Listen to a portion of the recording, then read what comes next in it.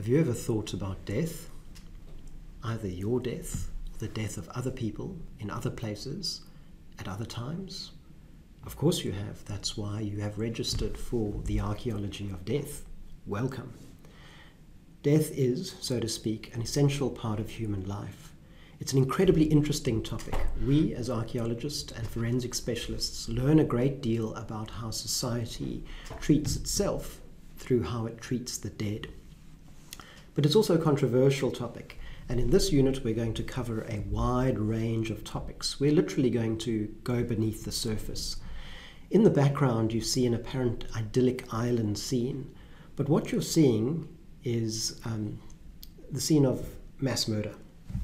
This is Beacon Isle in the Abrolhos Islands of Western Australia, where the survivors of the Batavia wreck, that wrecked in 1629, found themselves and organised themselves and later killed each other.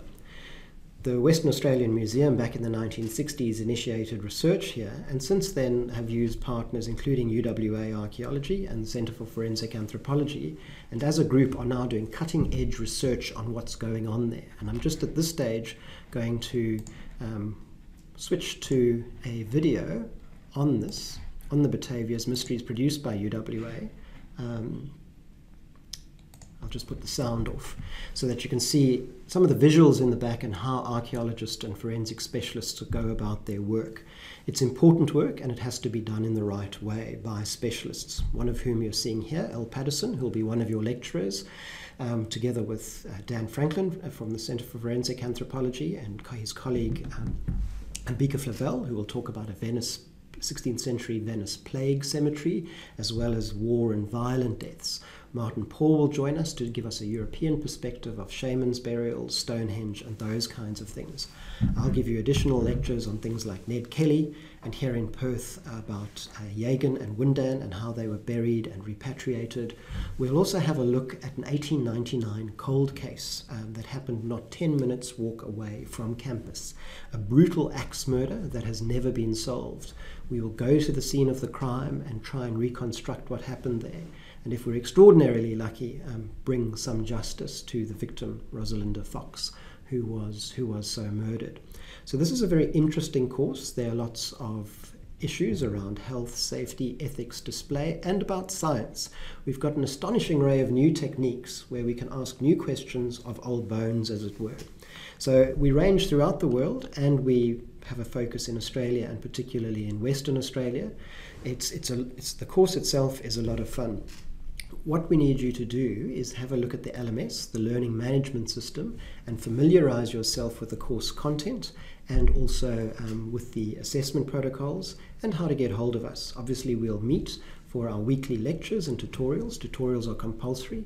Weekly lectures are captured, but we do ask that you come to them because we really value the group work, their interaction, the different ideas that go around. So I'm going to flick back, I'm going to flick to our LMS. So this is the Learning Management System. You've just seen the welcome video there.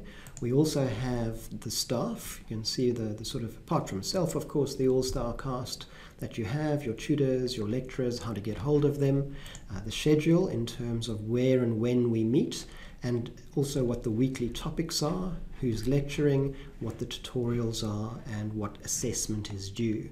So for assessment, we'll get straight into assessment. We have your overview over there.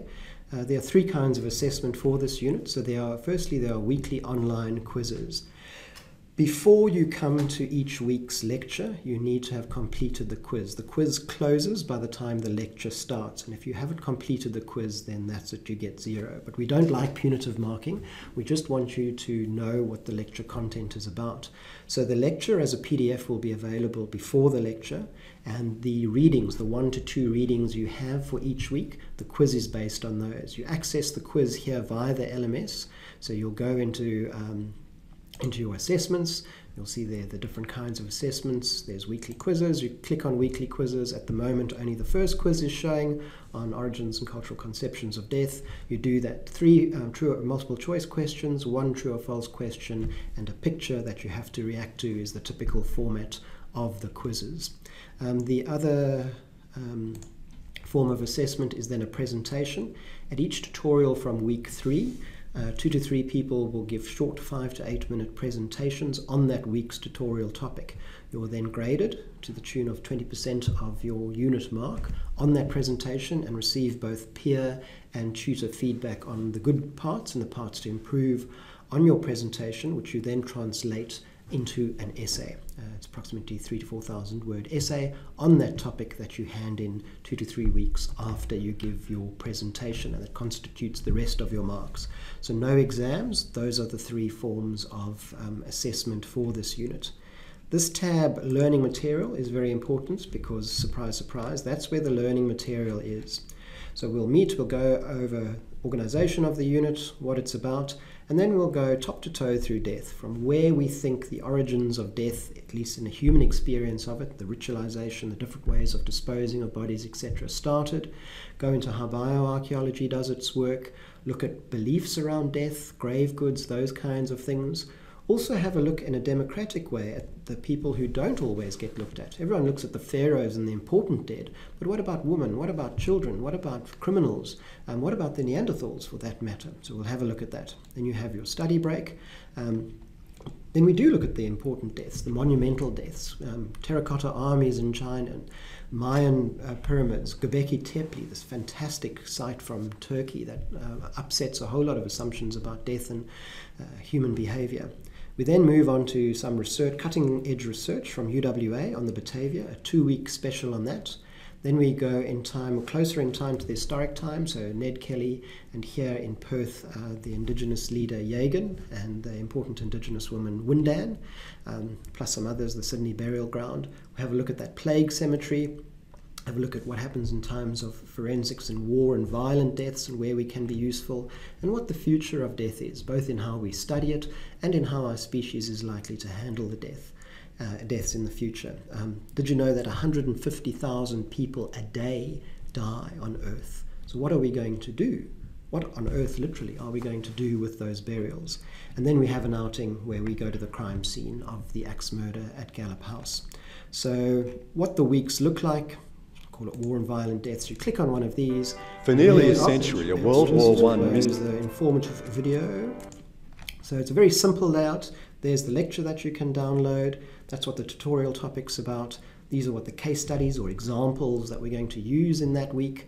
You can see there are 2 required readings, a series of recommended readings. You'll note the readings are fairly short, so we do expect you to do the reading and the quiz before you come to class and to your tutorial.